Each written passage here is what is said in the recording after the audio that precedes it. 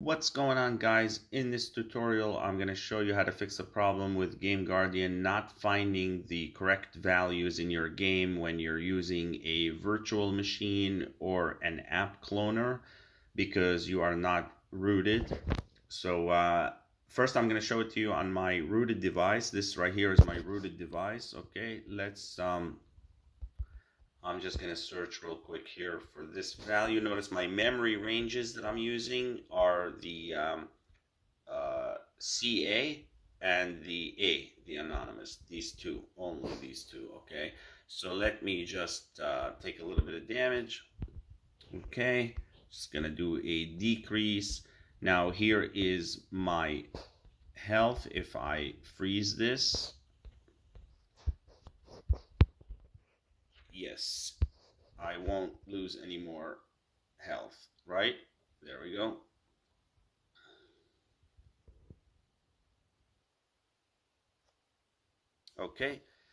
Okay, now on my non-rooted device, let's open up Game Guardian through Parallel Space, the app cloner Parallel Space.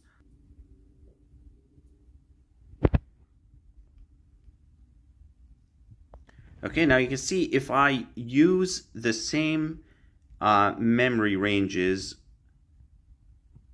just the CA and the A, if I only use those two as I did on my rooted device, yeah, only the CA and the A, the anonymous and the CA. And I search for 1,000, which you saw a moment ago. I was able to find it.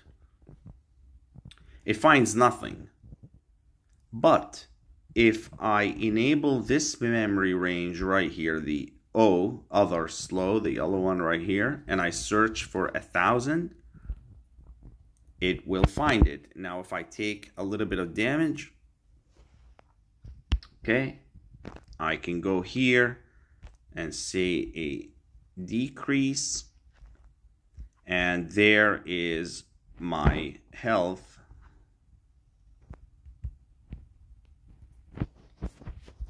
You can see it now works. So that is the solution. You need to enable the other yellow color memory range if you're doing it without root, using either an app cloner or a virtual machine.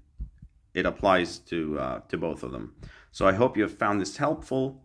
Thank you for watching. Have a nice day.